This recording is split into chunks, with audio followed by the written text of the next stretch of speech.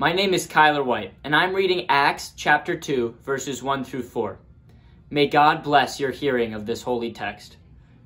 When the day of Pentecost had come, they were all together in one place. And suddenly from heaven there came a sound like the rush of a violent wind, and it filled the entire house where they were sitting. Divided tongues as of fire appeared among them, and a tongue rested on each of them. All of them were filled with the Holy Spirit and began to speak in other languages as the Spirit gave them ability.